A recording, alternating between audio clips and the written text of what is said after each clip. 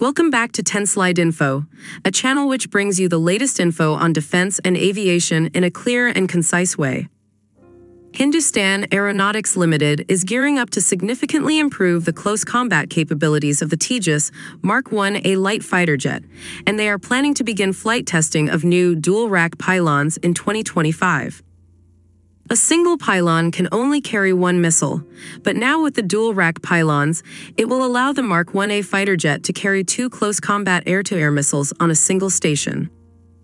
Missiles like the Advanced Short-Range Air-to-Air Missile or Python-5 are potential candidates for this role, and the integration of dual-rack pylons will effectively double the fighter's short-range firepower. The decision to integrate these pylons comes after successful wind tunnel testing of a scaled model of the Tejas Mk1A equipped with the dual-rack configuration.